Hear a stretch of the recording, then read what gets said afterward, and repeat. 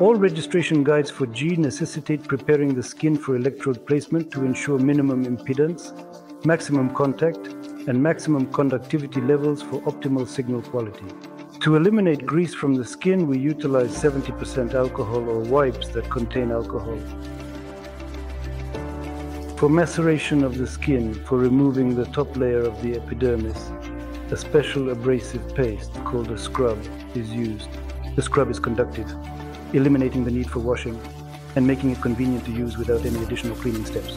He combines with the gel or paste and takes part in the creation of a salt bridge. To guarantee contact between the electrode and the skin, either gel, cream, or paste is utilized.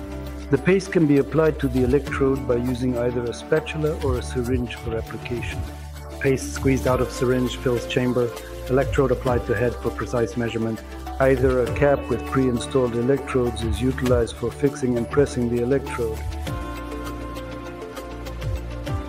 For prolonged periods of EEG monitoring, it is advisable to make use of conductive paste, as it does not have the tendency to leak out or seep through.